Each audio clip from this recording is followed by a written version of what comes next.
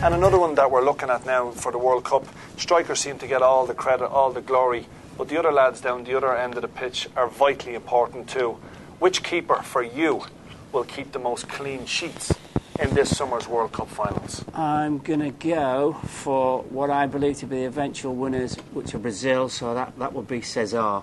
I think we used to laugh at Brazilian goalkeepers in the World Cup, didn't we? But I think he's up there. I think he's probably one of the top 3 in the world at the moment, and he's playing behind a very, very good Brazilian defence, so I'll go for Cesar.